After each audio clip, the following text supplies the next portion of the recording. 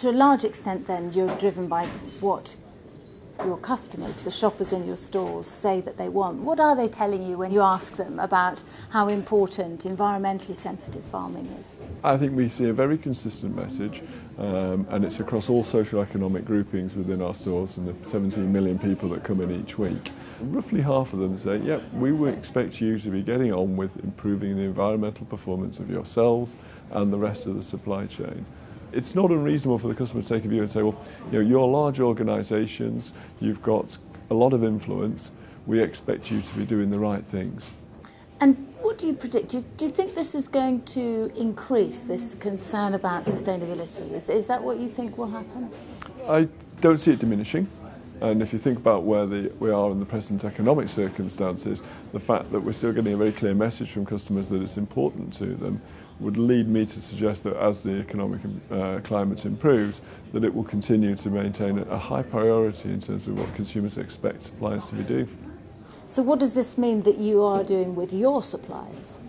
Well, if I take as one example our dairy supply chain, so we have just under 300 dairy farmers who supply us with all our fresh liquid milk. We've been working with them for over 5 years, and we've been doing carbon footprints on those farms.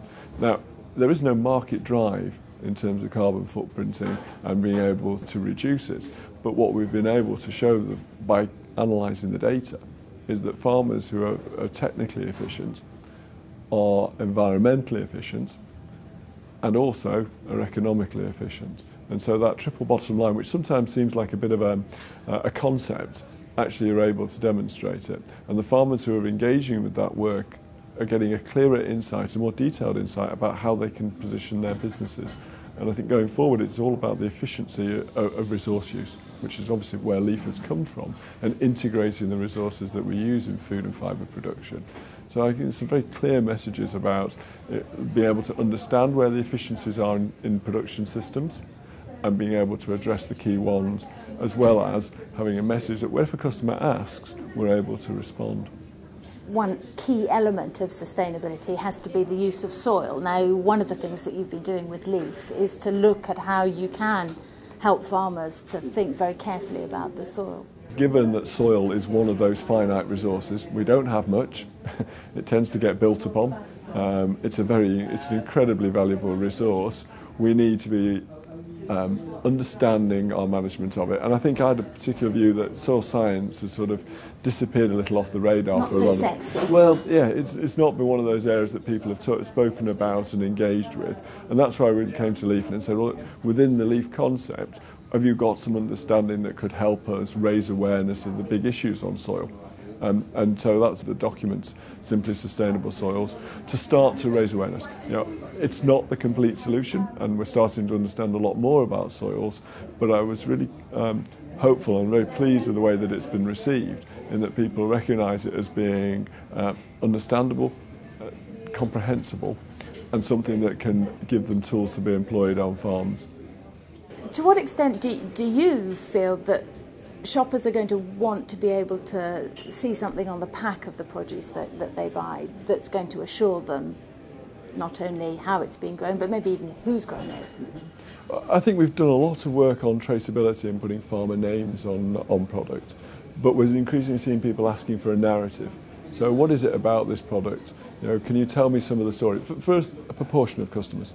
It'd be wrong to say it's all customers, but there's very clearly a group, and I think it's a group that will continue to grow, who are saying, explain to me why, give me other reassurances about that. And I think that's where we can start to see perhaps some of the social media and some of the communications tools that we now have, being able to assist us in presenting the farming stories much more clearly. Without confusing, but actually giving customers real reassurance, real understanding and real linkages with the farms which the foods come from. An insight, I suppose, and no greater way to get that insight than Open Farm Sunday, which you have continued to support.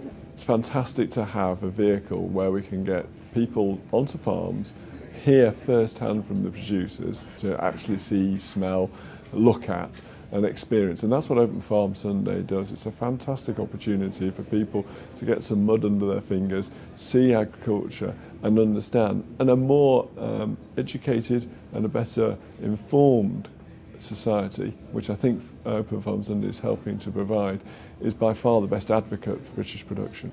So what did you learn on Open Farm Sunday then? Take a brolly. At least this year. Yeah. This year. Yeah. And if you had to sum up what LEAF means to you? Finding that sensible balance on resources, that farming it has so many factors affecting it and things that it produces.